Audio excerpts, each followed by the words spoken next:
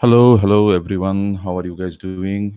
আমাদের ক্লাস শুরু করছি। আমাদের আশা করি আমাদের সবাই ভালো আছেন যে যেখানে আছো।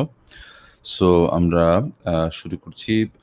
আমাদের আজকে হচ্ছে থার্মাল ফিজিক্সের ক্লাস।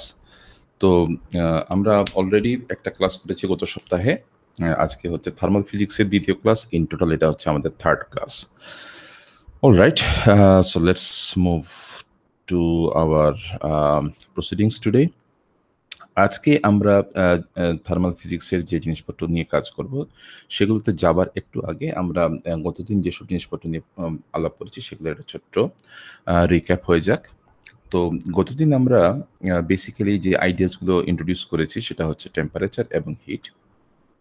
এগুলো আমাদের অত্যন্ত চেনা আইডিয়া হওয়ার পরেও আমাদের কিন্তু বেশ কিছু ব্যাপারে এই টেম্পারেচার এবং হিট নিয়ে আমাদের কনফিউশন আছে। তো সেই জিনিসপত্রগুলো আমরা গত ক্লাসে আলাপ করেছি। আমরা বলেছি যে টেম্পারেচারটা হচ্ছে বেসিক্যালি একটা ফলাফল। কিসের ফলাফল? Because of heat. এবং হিটটা কিভাবে তৈরি হচ্ছে? হিটটা তৈরি হচ্ছে যে কোনো একটা বস্তুর মধ্যে তার যে মলিকুলসগুলো আছে দে are always moving, they R vibrating in their own position. তো এই যে ব্যাপারটা YONO culmination of all those things, তার মানে সমস্ত কিছু একসঙ্গে মিলে যে ব্যাপারটা তৈরি হয় সেটাকে আমরা বলছি হিট। এবং এই হিটের একটা ডিরেক্ট ফলাফল আমরা দেখতে পাই টেম্পারেচারের মাধ্যমে। এখন এই জায়গাতে সেই জিনিসটা সবচেয়ে জরুরি জিনিস বোঝার কথা, সেটা হচ্ছে যে আমাদের আগে যেমন আমাদেরকে বলা হতো যে হিট হচ্ছে এক ধরনের এনার্জি। আসলে এইটা পুরোপুরি সত্যি না। আসলে যেভাবে আমরা হিটকে ডিফাইন করতে পারি সেটা হচ্ছে it is an exchange of energy. তার মানে হচ্ছে যে হিটটা শুধুমাত্র এনার্জি বলে আমরা বলতে পারবো না। আমরা বলবো যে হিট হচ্ছে এমন একটা প্রপার্টি যেটা হচ্ছে দুইটা বস্তুর মাঝখানে এইটা এক্সচেঞ্জ হয়, ঠিক আছে? এবং এই দুইটা বস্তুর মাঝে যখন এক্সচেঞ্জ হয় যে এনার্জিটা, এইটাকে আমরা বলছি হিট এনার্জি। তুমি হিট ডিফাইন করতে গেলে কোনো সময় বলতে পারবে না এই জিনিসটার হিট এত। এই জিনিসটার হিট বোঝাতে হলে তোমাকে অ্যাটলিস্ট দুইটা বস্তু থাকতে হবে, ঠিক আছে? যেমন আমরা বলি ধরো আজকের দিনটা খুব গরম। আজকের দিনটা খুব গরম এর মানেটা কিন্তু আমরা হিট বুঝাচ্ছি না। আজকের দিনটা খুব গরম বলতে আমরা বুঝাচ্ছি টেম্পারেচারটা বেশি। আমাদের হিউমিডিটি বেশি। এই কারণে আমরা যে ফিলিংসটা পাচ্ছি এইটা হচ্ছে তাপমাত্রার ব্যাপার। এটা কিন্তু তাপের ব্যাপার না। তাপ হচ্ছে যে তুমি যখন মনে করো একটা গ্লাসে তুমি স্প্রাইট রাখলে বা 7 আপ রাখলে, তারপর তুমি যদি ওই গ্লাসটা হাত দিয়ে ধরো, তখন তুমি সঙ্গে সঙ্গে ঠান্ডা ফিল করতেছো। কেন ফিল করতেছো? কারণ তোমার হাত থেকে টেম্পারেচার ওই ঠান্ডা গ্লাসের দিকে প্রবাহিত হচ্ছে। There is an hit exchange. So এই ব্যাপারটা আমাদেরকে ফান্ডামেন্টালি বুঝতে হবে। তো তারপরে আমরা আলাপ করেছিলাম থার্মাল ইকুইলিব্রিয়াম। থার্মাল ইকুইলিব্রিয়ামে আমরা বলেছিলাম যে দুইটা বস্তু যাদের টেম্পারেচার ডিফারেন্ট, এদেরকে তুমি যদি পাশাপাশি রাখো, এবং পাশাপাশি বলতে বোঝাচ্ছি যে থার্মাল কন্ট্যাক্টে, অর্থাৎ তাদের মধ্যে তাপ আদান প্রদান হতে পারে, এরকম একটা কন্ট্যাক্টে তুমি যদি তাদের মধ্যে রাখো, তাহলে কিছুক্ষণ পরে দেখা যায় যে দুইটা বস্তুরই তাপমাত্রা এক হয়ে গেছে। তো এই যে দুইটা বস্তুর তাপমাত্রা এক হয়ে যাওয়া, এই ব্যবস্থাকে আমরা বলি থার্মাল ইকুইলিব্রিয়াম। অর্থাৎ এই অবস্থাতে দুইটা বস্তুর মাঝখানে তাপমাত্রার কোনো তফাৎ নেই, এক। আর 2 নম্বর হচ্ছে তাদের মধ্যে কোনো তাপেরও আদান প্রদান নেই। থার্মাল ইকুইলিব্রিয়ামের এইটা হচ্ছে মূল শর্ত, যে তাপমাত্রা এক হবে দুইটা বস্তুর এবং তাদের মধ্যে কোনো তাপের আদান প্রদান হবে না। এবং আমাদের আরও একটা জিনিস আমরা সেখানে জেনেছিলাম, সেটা হচ্ছে যে 0th ল অফ থার্মোডাইনামিক্স। তার মানে থার্মোডাইনামিক্সের আমাদের যেসব সূত্রগুলো আমরা সাধারণত পড়াশোনা করি, যে first law of thermodynamics, second law of thermodynamics, এগুলোর আগেও আমাদের সবার আগে যে জিনিসটা মাথায় রাখতে হবে সেটা হচ্ছে যে যদি এ একটা বস্তু হয় এবং সে যদি সি আরেকটা বস্তুর সাথে থার্মাল ইকুইলিব্রিয়াম থাকে, এবং বি যদি আরেকটা বস্তু হয় যেটা ওই সি বস্তুর সাথে থার্মাল ইকুইলিব্রিয়ামে আছে, তাহলে আমরা বলতে পারি এ এবং বি পরস্পরের সঙ্গে থার্মাল ইকুইলিব্রিয়ামে আছে। এই ব্যাপারটাকে আমরা বলি 0th ল অফ থার্মোডাইনামিক্স। এবং এই লটা আমরা ব্যবহার করে বেসিক্যালি অনেক ইম্পর্টেন্ট থার্মাল ইনস্ট্রুমেন্টস, যেমন ধরো থার্মোমিটার, জাতীয় জিনিস আমরা তৈরি করতে পেরেছি। আমরা একটু বিভিন্ন টেম্পারেচার স্কেল নিয়ে কথা বলেছি। আমরা দেখিয়েছি সেলসিয়াস স্কেল, তারপর ফারেনহাইট স্কেল, কেলভিন স্কেল, এদের মধ্যে সম্পর্ক কি এবং কিভাবে তুমি এক স্কেল থেকে আরেক স্কেলে টেম্পারেচার ট্রান্সফার করতে পারো। তো সেইগুলো নিয়ে আমরা দু একটা ছোট ইন্টারেস্টিং প্রবলেমও করেছি গত ক্লাসে। তো আজকের ক্লাসে আমরা অগ্রসর হই। আজকের ক্লাসে আমরা শুরু করব হিট ক্যাপাসিটি এই আইডিয়াটা নিয়ে। তো হিট ক্যাপাসিটির আইডিয়াটা হচ্ছে এরকম, তুমি যেমন অলরেডি বুঝতে পারছো যে তুমি যদি একটা বস্তুর মধ্যে তাপের পরিমাণ বাড়াও, তাহলে ওই বস্তুটার মধ্যে তাপমাত্রা বাড়বে। তো একটা প্রপোর্শনালিটি আছে। তাপ বাড়াচ্ছ, তাপমাত্রা বাড়ছে। ঠিক আছে? তো এই ব্যাপারটাকেই আমরা যখন ইকুয়েশন হিসাবে লিখতে পারি যে যদি একটা অ্যামাউন্ট কিউ থাকে, তাহলে আমরা জানি যে এই কিউ বাড়ালে তাপমাত্রার যে তফাৎটা, ডিফারেন্সটা ডেল্টা টি এখানে যেখানে বলছি সেইটা বাড়বে। তো Q is proportional to delta টি, এবং তার মানে আমি যদি প্রপোর্শনালিটি কনস্ট্যান্টটা তুলে দিই, তাহলে এখানে একটা কনস্ট্যান্ট আসছে সি। তো এই যে সি আসছে, Q is equal to C delta টি, এই সি কে আমরা বলছি হিট ক্যাপাসিটি। এবং হিট ক্যাপাসিটি তুমি বুঝতে পারছো যে এটার ইউনিট হচ্ছে আমাদের এসআই ইউনিটে, তাপের হচ্ছে ইউনিট হচ্ছে জুল, আর তাপমাত্রা হচ্ছে কেলভিন। কাজেই হিট ক্যাপাসিটির ইউনিট হচ্ছে জুল পার কেলভিন। এখানে একটা জিনিস একটু বলে নেওয়া ভালো যে হিট ক্যাপাসিটি বলতে আমাদের ওই একটা মানে ক্যাপাসিটি, ধারণ ক্ষমতা, এই জাতীয় একটা জিনিস আইডিয়াতে চলে আসে। তো এই ব্যাপারটা কিন্তু সেরকম না। তুমি যখনই কোনো ক্যাপাসিটি বা ধারণ ক্ষমতার কথা বলবে, তখন ভাববে যে আচ্ছা এটা বোধহয় এতটুকু মাত্র তাপ ধরে রাখতে পারে। আসলে কিন্তু তা না। আমাদের এইখানে আমরা দেখতে পাবো যে যেকোনো একটা বস্তু তাপ ধারণ ক্ষমতা বা এই যে হিট ক্যাপাসিটি, এটা কিন্তু কোনো নির্দিষ্ট কিছু না। ঠিক আছে? নির্দিষ্ট একটা আছে, সেটাকে আমরা বলি স্পেসিফিক হিট ক্যাপাসিটি বা জাস্ট সিম্পলি স্পেসিফিক হিট, যেটা আমরা সামনে পড়বো। কিন্তু শুধু হিট ক্যাপাসিটি যে ব্যাপারটা, সেইটা কিন্তু কোনো নির্দিষ্ট মান নাই। তার মানে যেকোনো একটা বস্তু, সে তুমি যদি তাকে তাপ দিতে থাকো, সে তাপ নিতেই থাকবে। তার হিট ক্যাপাসিটি কিন্তু অসীম। অনেক তাপ সে নিতে পারবে যতক্ষণ পর্যন্ত আর কি তার পক্ষে তাপ নেওয়া সম্ভব। তো বোঝা গেল? আ তো এখন আমরা আসি যে হিট ক্যাপাসিটির মধ্যে কোন জিনিসটা আসলে তোমার কনস্ট্যান্ট? ওয়েল, যেটা বলছিলাম যে স্পেসিফিক হিট। মনে করো তুমি একই জিনিসের মানে মনে করো আয়রন, লোহা। লোহার ২ টা টুকরা নিলে। ঠিক আছে? একটা ছোট টুকরা, একটা বড় টুকরা। ছোট টুকরার ভর অবশ্যই কম হবে, বড় টুকরার ভর বেশি হবে। তো এই যে ২ টা বস্তু তুমি নিলে, দেখা গেছে তখন যে তুমি আম যদি তাকে হিট দিতে থাকো, তাহলে এই তার তাপমাত্রা কতটুকু বাড়বে, এইটা কিন্তু নির্ভর করছে ওই ছোট টুকরার ভর আর বড় টুকরার ভরের তফাতের মধ্যে। ঠিক আছে?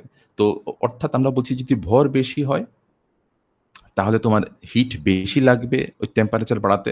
আর তোমার যদি ভর কম হয়, তাহলে কম তাপ দিলেই টেম্পারেচার বাড়বে। তো এই যে ম্যাস বা ভরের সাথে তার যে একটা সমানুপাতিক সম্পর্ক আছে, এইটাকে আমরা যদি আগের ইকুয়েশনটার মতো আমরা ইনক্লুড করি, তাহলে আমরা লিখতে পারি যে Q is proportional to mass Times delta টি। এবং এইখানে তুমি যদি আবার প্রপোর্শনাল কনস্ট্যান্ট নিয়ে আসো, এখানে একটা কনস্ট্যান্ট এস চলে আসছে। এই এস কে আমরা বলছি স্পেসিফিক হিট, এবং এইটা আমাদেরকে বলছে specific hit capacity per unit মাস। নাও এই যে বস্তুটা আমরা পাচ্ছি স্পেসিফিক হিট ক্যাপাসিটি, যেখানে পার ইউনিট মাস জিনিসটা চলে আসছে, এইটা হচ্ছে একটা কনস্ট্যান্ট জিনিস। এবং এটা কিরকম কনস্ট্যান্ট, যে এইটা হচ্ছে প্রত্যেকটা বস্তুর জন্য একটা স্পেসিফিক হিট ক্যাপাসিটি আছে। একটা নির্দিষ্ট তাপমাত্রায় ওই বস্তুর স্পেসিফিক হিট ক্যাপাসিটি কনস্ট্যান্ট। তার মানে লোহার যে স্পেসিফিক হিট ক্যাপাসিটি, এইটা অ্যালুমিনিয়ামের হিট ক্যাপাসিটির সমান হবে না। প্রত্যেকটা বস্তুর আলাদা, আলাদা হিট ক্যাপাসিটি আছে।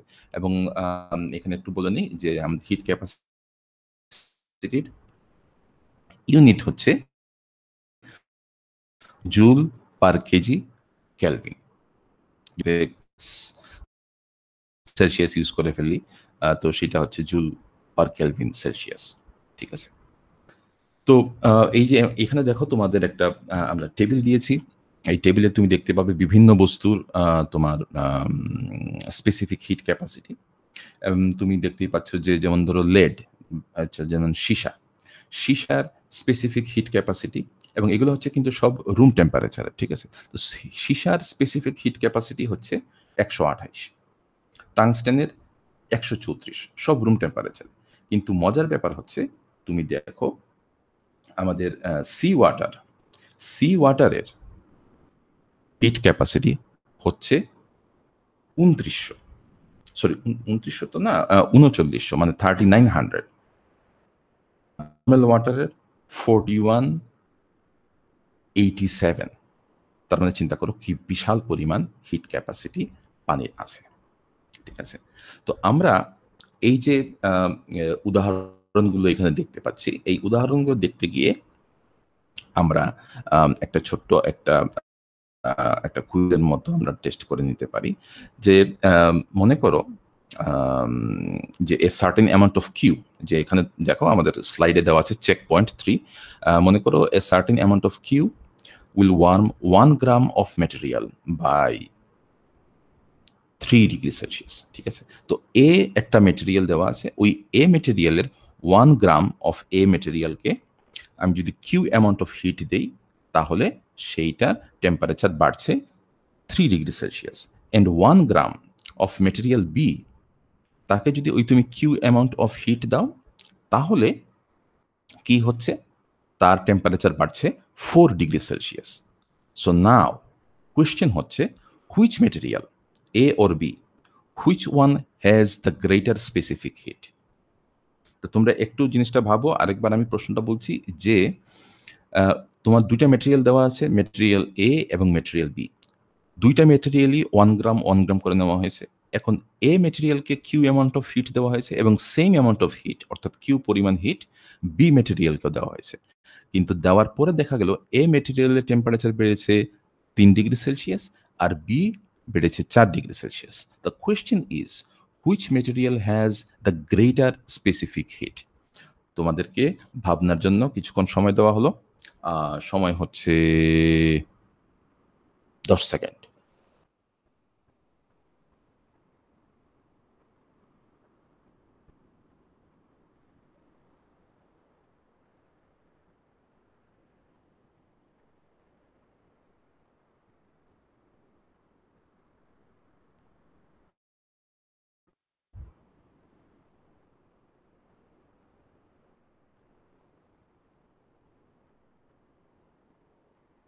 ওকে, তো আশা করি তোমরা মোটামুটি ভাবনা চিন্তা করে ফেলেছো।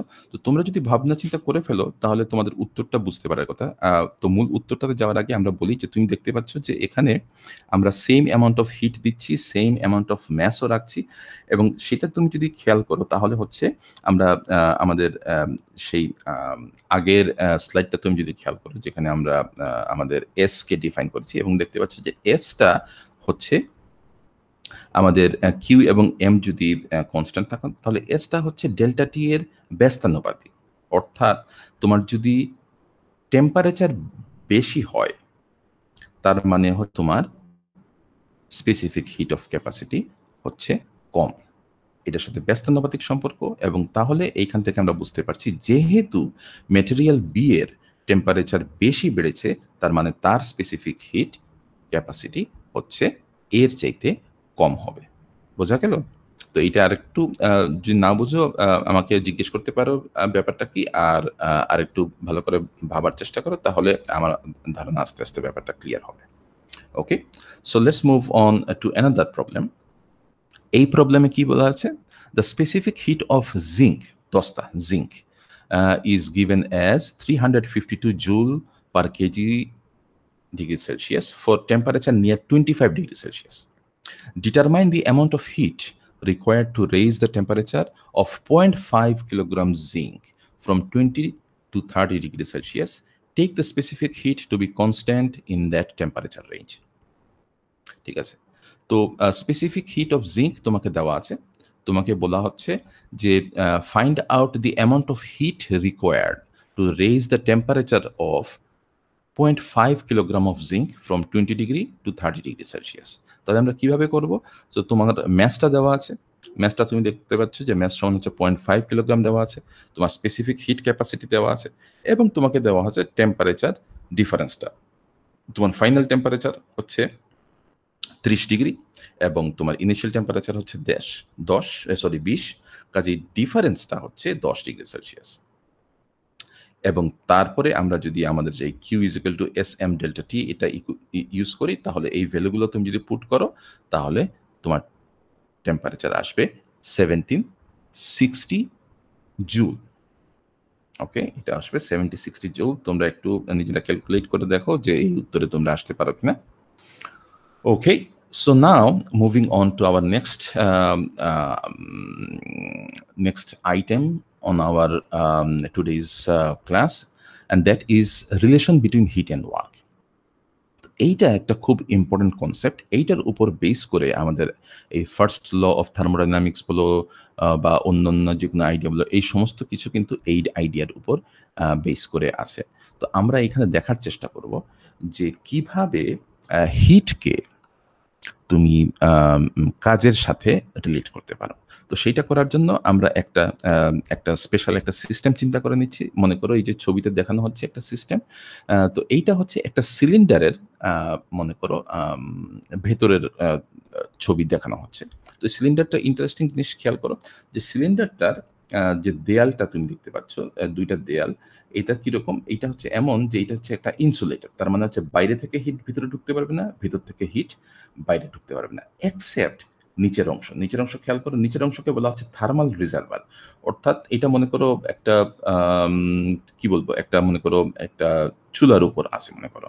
তো একমাত্র হিট যদি কোনোভাবে এই সিস্টেমে ঢুকতে চায় তাহলে সেটা হচ্ছে এই নিচ দিয়ে সে ঢুকতে পারবে, সাইড থেকে বা উপর থেকে বা অন্য কোনোভাবে হিট ঢুকতে পারবে না। হিট শুধু ঢুকতে পারবে নিচ থেকে।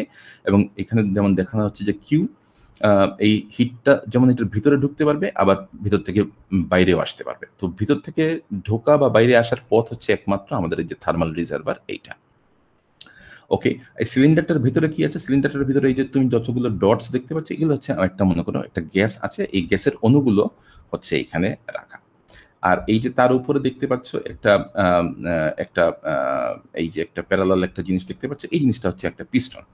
পিস্টনটার উপরে দেখো একটা ছোট্ট একটা কন্টেইনার আছে। এই কন্টেইনারের মধ্যে কি আছে?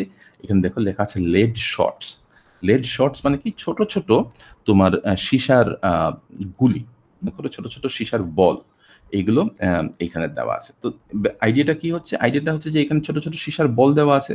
তো তুমি যদি এইখানে সীসার বল যোগ করতে থাকো তাহলে কি হবে? পিস্টনটা আস্তে আস্তে নিচের দিকে নামবে। আর তুমি যদি এই কন্টেনার থেকে তুমি যদি এই লেড বলস বা সীসার বলগুলো তুমি যদি উইথড্র করো তাহলে কি হবে? উইথড্র করে নিলে এই জিনিসটা হালকা হয়ে যাবে, তখন গ্যাস একটু এক্সপান্ড করতে পারবে, বাড়তে পারবে। তখনটা কি হবে? পিস্টনটা একটু একটু ওপরে উঠবে। এই হচ্ছে আমাদের সেটআপ, ঠিক আছে? তো সেটআপটা দেখে নিলাম এবং আমরা তাহলে দেখি এখন কি হতে পারে। তো এখানে খেয়াল রাখো যে এই যে থার্মাল রিজার্ভারটা আছে, এই থার্মাল রিজার্ভারে হিটটা আমরা বাড়াতে কমাতে পারি। এখানে ছোট্ট একটা নব আছে দেখো, এই এই জায়গাতে দেখতে পাচ্ছ যে একটা কন্ট্রোল নব দেওয়া আছে। তো এই কন্ট্রোল নবটা তুমি যদি ইউজ করে এইটার তাপমাত্রা বাড়াতে কমাতে পারো, ঠিক আছে? এবং এখানে তাপমাত্রা বাড়াতে কমাতে পারলে আমরা এই ভিতরে গ্যাসে তাপমাত্রা বাড়াবো বা কমাতে পারবো, ঠিক আছে? Alright, now move on. আমরা বলছি যে মনে করো আমাদের সমস্ত এই কোনো কিছু শুরু করার আগে আমাদের এই গ্যাসটার ভেতরে যে আমাদের পার্টিকলসগুলো আছে, এদের প্রেশারটা মনে করো ইনিশিয়াল একটা স্টেটে আছে। মনে করো ইনিশিয়াল স্টেটটা হচ্ছে পিআই, ইনিশিয়াল প্রেশার, প্রাথমিক প্রেশার। তারপরে তার ভলিউমটা হচ্ছে মনে করো ভিআই, এবং তার ওই সময় টেম্পারেচার যেটা, সেই টেম্পারেচারটা হচ্ছে টিআই। ঠিক তেমনি ফাইনাল স্টেটে মনে করো আমরা যদি এখানে কোনো একটা চেঞ্জ করি, চেঞ্জটা কিভাবে করতে পারি? আমি একটু আগে বলছি যে তুমি যদি সীসার বল যোগ করো অথবা এখান থেকে যদি সীসার বল তুমি উইথড্র করো তাহলে পিস্টনটা ওঠানামা করবে।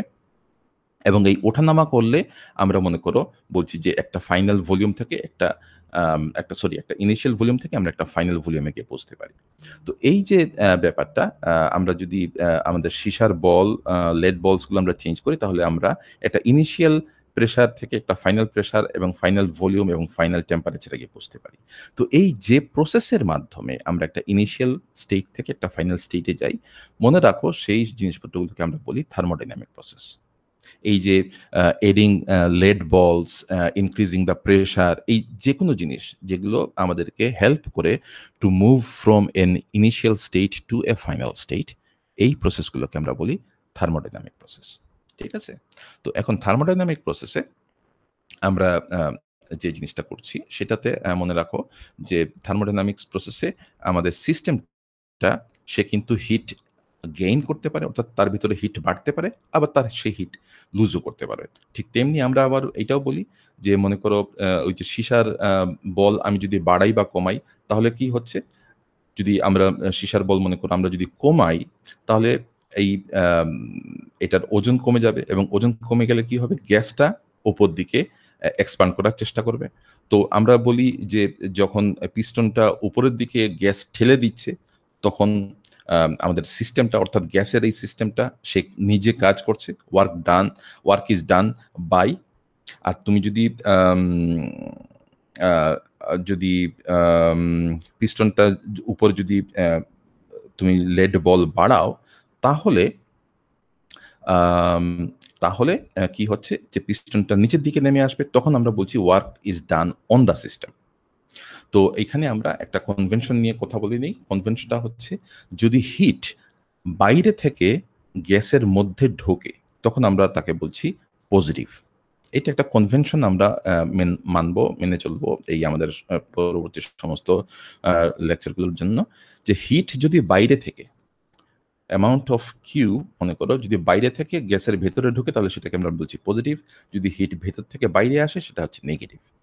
যদি গ্যাস পিস্টনটাকে উপরের দিকে তোলে তাহলে আমরা বলছি পজিটিভ ওয়ার্ক, যদি পিস্টনটাকে নিচের দিকে নামায় তাহলে আমরা বলছি নেগেটিভ ওয়ার্ক।